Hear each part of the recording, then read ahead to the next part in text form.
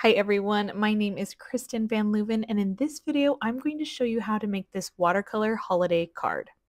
For the materials, you'll need watercolor paper. I'm using these pre-made watercolor cards by Strathmore. The textured side comes on the inside, so I just flip it to the outside, but having these already pre-made makes card making so easy. You'll also need watercolor. I'm using my set of Daler Rowney watercolor paints, and the specific colors I'm using from the set for this project are transparent turquoise, indigo, sap green, and alizarin crimson. I'll be using a 3/4 wash brush and a Princeton round size 8. We're also going to be using salt for a fun snowy technique, as well as white gouache for snow on the trees as well. And then, of course, you'll need a clean jar of water, some paper towel for dabbing your brush, and I also like to tape off my paintings with masking tape. So I'm going to start by masking off my painting. This is going to help everything stay in place because I'm washing the entire card. And then we're going to take the 3/4 wash brush and just wet the entire surface of the card with clean water till it has a slight glistening look. You want to make sure it's very wet but not puddled. You can already tell that the paper starts to buckle, and that's why the masking down of the card will really help. So we're going to start by adding our first lightest blue color, the transparent turquoise. So I'm getting a wash on my tray using water to make sure I have a really light wash that's not very pigmented, and adding that immediately after I've wet the entire card so that it really flows and blends. I want it mostly directed towards the middle, it's our middle color. And because I want the bottom of our card to be white snow, I'm going to pat around the bottom to keep that area white and clean. So I'm again adding more pigment towards the middle to top. And then I'm just going straight in with my indigo color. I'm not even adding it to my tray, just purely adding it to the top of our card. This is going to create a lot of atmosphere, having the two colors blending together for this snowy tree scene. Now I'm going to really thoroughly clean my brush and pat it dry just a bit and use my brush to blend those two colors on the paper just a little bit better.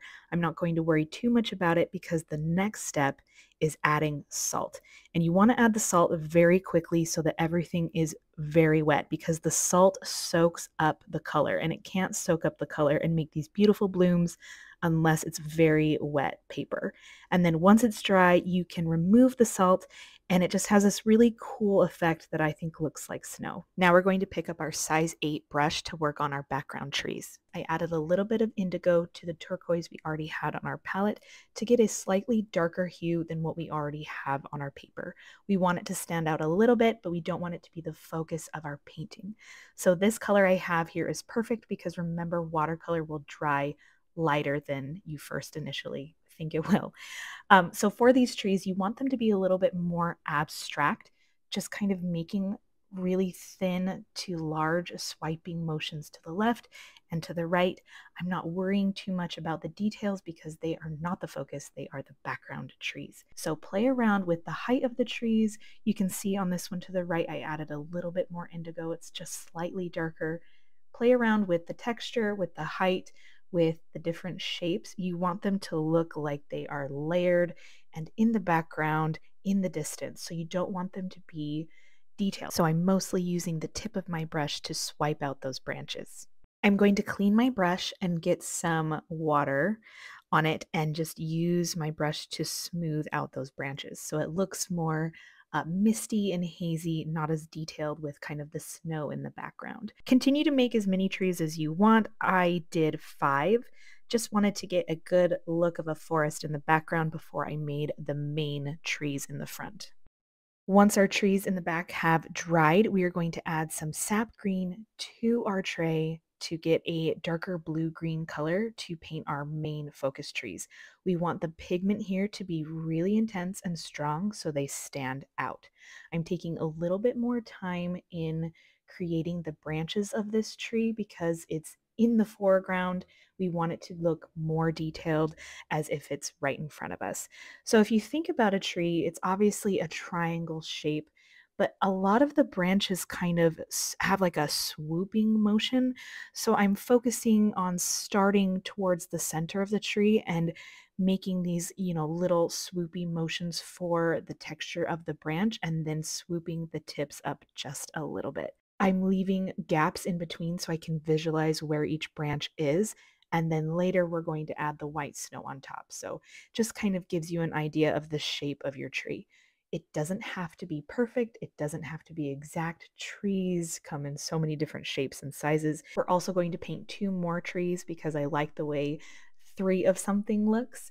And then we will add more details to our trees once they have dried. I'm adding a little bit more indigo to the wash we already have on our tray, and I made this really dark pigmented green blue color, and I'm just putting very lightly with the tip of my brush some shadows on the bottom of our tree branches. I'm going to pick up a very light wash of our transparent turquoise, and I'm just going to start playing with the idea of a really blue glistening shadow for each of these trees on our snow. So when we think of snow, sometimes we think of it as being white, but actually snow has a lot of the colors around it reflecting off of it. So because our trees are in this very snowy blue forest right now, we're going to do a nice bright blue shadow. You can also make sure that your shadow has a little bit of texture on the edges because of the texture of the trees. And I'm going to put a little bit more pigment around the base of the trees to represent a darker color right where underneath the tree would be for our shadow.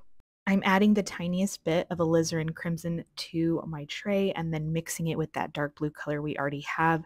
And this is the color I'm using for the trunk and branches of our trees.